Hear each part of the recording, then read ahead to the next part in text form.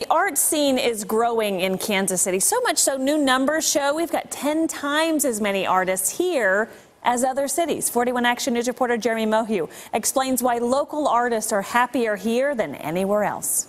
She's so much better than me, and I feel like we're just spearing pain everywhere. Madeline Gallucci is a local artist that has made a name for herself. After graduating from the Kansas City Art Institute in 2012, she began selling her artwork as an extra source for income.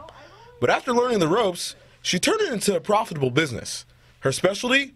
Creating phone covers that match her artwork. It's interesting how that's only developed within the last maybe like year and a half for me, where I realized, oh, I can really market myself and make this a full-time thing. Madeline isn't the only artist in town who's succeeding. According to the Kansas City Business Journal, there are over 1,000 people within the art industry locally, 10 times more than anywhere else in the country. And the average salary for an artist here is over $75,000.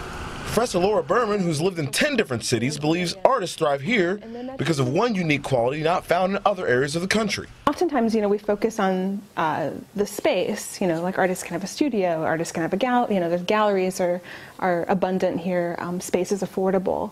But I think more importantly, time is what's affordable. I mean, artists, anyone who's creative needs that time to really invest creatively in their work. Although Madeline is from North Carolina, her love for art brought her to Kansas City. I think that the pride in being from Kansas City and doing stuff in Kansas City is just so great that people want to support other people who want to live here and do exciting things. A home perfect for any artist.